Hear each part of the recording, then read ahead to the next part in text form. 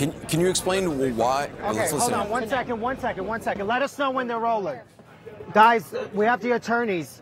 The attorneys are on 544. One second. Go ahead. Shimon, you're on. Today's not a happy day. Today's a very sad day for this country. I think that... Can you hear? You're on. I think that what you saw in the indictment I hear you guys. unsealed today is exactly what has been talked about for the past 7 years. You're saying they got... And the district attorney has turned what is actually a completely political issue into a political prosecution. And it's not a good day. It's not a sad day. I don't expect this to happen in this country. You don't expect this to happen to somebody who was the president of the United States. And on the one hand, there's not really any surprises. I know there was a lot of talk over the past several weeks and the past several days about what's going to be in this indictment and what's going to be there that we don't know.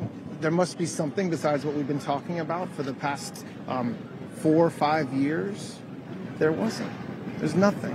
The indictment itself is boilerplate. It doesn't allege any federal crime, any state crime that's been violated. It doesn't allege what the false statement is. And it's really disappointing. It's sad, and we're going to fight it. We're going to fight it hard. Were you surprised by anything in the indictment? No. How about you? Were you surprised? Yeah, I was surprised there were no facts in there. I mean, normally in an indictment you have alleged facts. So they said that this was a false business record entry to aid and abet another crime without saying what the other crime was. Can you talk about his demeanor? How was he doing? Trump's reaction was when he saw the charges against him. When you say what his reaction was, what do you expect his reaction was? I mean, his reaction was exactly what would happen if it happened to anybody that I'm looking at now or anybody that's hearing what you're saying.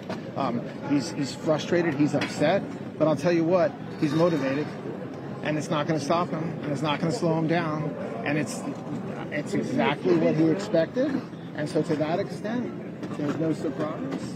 But he's also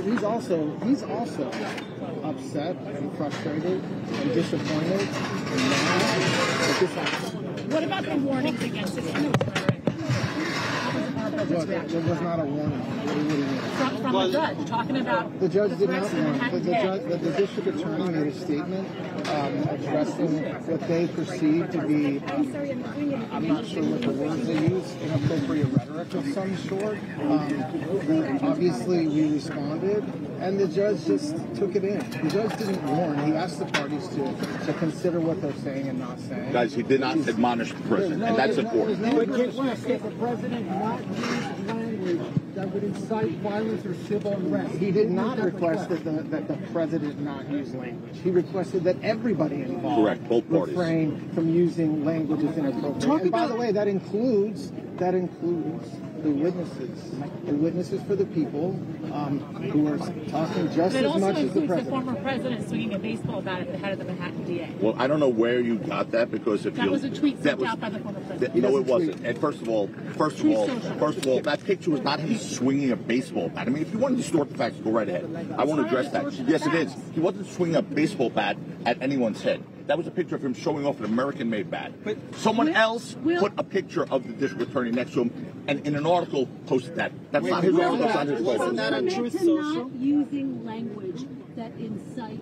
Guys, here's what we're going to talk about today. We're going to talk about the insufficiency of this case. And I will say this to you. Today's unsealing of this indictment shows that the rule of law died in this country. Because while everyone is not above the law, no one's below it either. And if this man's name was not Donald J. Trump, there is no scenario we'd all be here today. Please understand that based on these charges. What are we going to get from him tonight when he speaks? When? Tonight. Yeah, 8 o'clock. What are we going to get? I don't know. You'll hear it. The prosecution wanted a trial in January. Did you think that was realistic? No. Can you guys talk about, there's a lot of speculation about the unity among the defense attorneys. Look at this. Look at us. Is that why you chose to do this? Come out together? No, we chose to come out together so we could speak with one voice, but there is no disunity here. That's gossip and it's nonsense. We've been working together and we will be working together. And this, to me, quite frankly, is the best team I've ever worked with, the lawyers. I'm honored to be working with these guys. It's a family. It's a team, and we have one mission, and we'll achieve that mission. What's your next move? What's your next move? I mean, I'm going to go home and have some food. What about the change of venue stuff? When do we? I mean, we're going to start filing? When do you start filing motions? I'm assuming one of the first things you're going to do. The judge set a motion schedule to dismiss. I assume that'll be something. The judge set a motion schedule that requires motion files in 4 months. So that's when we'll be filing motions. This whole notion about how this is sort of like a novel, or do you? It's not a notion. It's actually a fact. But talk about that. But like, there's nothing else to say except the district attorney. This office has existed for decades and decades, and you can find one if you'd like. You'll never see a charge like this ever. You understand? You understand this? As simple as this: a state prosecutor is prosecuting a federal election law violation that doesn't exist according to federal election law officials. It's as simple as that. You can sum it all up like that. Will there be anything else in your motion to dismiss? That we haven't even come close. What about close the change of venue? There's all this talk. Can someone address that now? The defendant could potentially post discovery on social media. You commit that your client will do that. That won't happen. And more than us committing, he's committed. What about the change of venue? A lot. Posting on social media. Have you given him? We're not having any discussion about what we told her. What about the change of venue? Just answer this question about the change of venue. There's a lot of. It's premature. Right. So why is he talking about that? Why is he trying to move this to a place like Staten Island? Once again, we're 3 lawyers here to litigate and fight this case. We're not PR consultants. We're not social media consultants. Donald Trump has made one hell of a brand and became president of the United States with his social media and posts and everything else, his messages. We are here to talk about the case and litigate cases. We can't address what he posts or what he wants to post or did post. But as his attorneys, have you told him to stop posting this rhetoric, so these what I messages said about before the judge? was we can't. Literally, we can't tell you what we've discussed with our clients. I understand, but are you concerned that he's continuing to go after the judge, talking about the judge's wife, talking about the family? I mean, are you? I don't think the judge was concerned about it. Yeah, but any other defendant, wouldn't you be like? Any other defendant wouldn't be here today. He's not going after the judge. He is not going after the judge. He commented that he thought that there were some issues that may cause a conflict. That's not going after the judge. He is not threatening the judge. He is not going after the judge. He's going after the DA. He has said that the DA, he is angry because the DA has brought a case that is unjustified. And so I'm not going to comment on it.